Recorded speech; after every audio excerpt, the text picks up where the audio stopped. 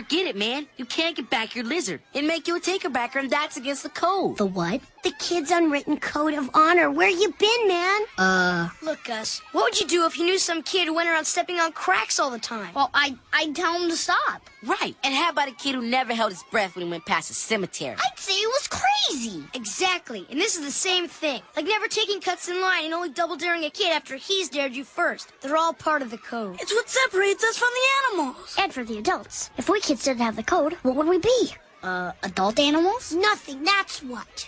Wow, I had no idea it was so important. Well, it is. So learn how to play the harmonica, Gus.